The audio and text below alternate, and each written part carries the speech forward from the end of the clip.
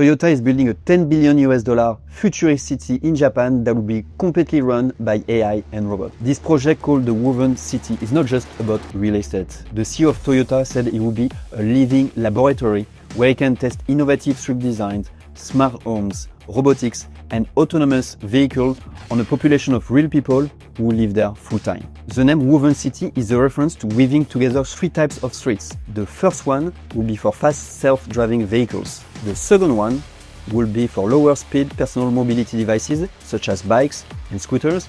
And finally, the third one will be a park-like promenade for pedestrians only, while underground autonomous boats will handle deliveries and waste. Also, Woven City runs on green hydrogen, not electricity, making it one of the most sustainable urban projects ever attempted. It is starting small though. The first 100 residents, all Toyota employees and their families, will move in this fall, but it will expand progressively to external families. So this is just the beginning. Woven City could soon reshape how every future city is built.